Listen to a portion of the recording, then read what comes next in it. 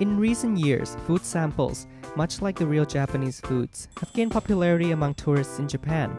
This time, to experience the making of such food samples, we visited the Shokuhin Sample-ya in Asakusa.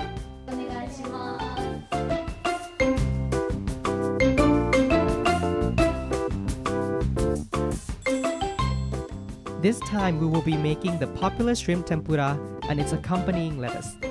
Although most of the food samples are currently made from strong plastic resin, here we are making the samples the old-fashioned way, using wax.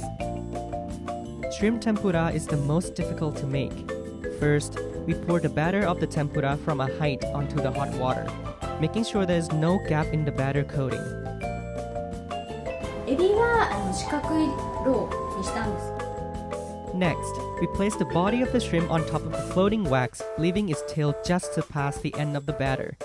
We then submerge it into the water, constantly turning the shrimp as though it were being deep fried in oil, so that the wax wraps nicely around it. Here, the tempura is complete. Next, it's time to make the lettuce. So using a ladle, we carefully pour 2 shades of white and green onto the hot water to create the lettuce core and leaves. お野菜はちょっと小さめの丸を作っていただいて、でエビよりも薄い衣にしたいので、流し方もちょっと変わっていくんですね。細めに流して、ちょっとずつ流して、お野菜の色が透けるように色を流しています。 Slowly and gradually, we pull the wax under the hot water. As the wax comes into contact with the water, the shape and the complex texture of the lettuce begin to form.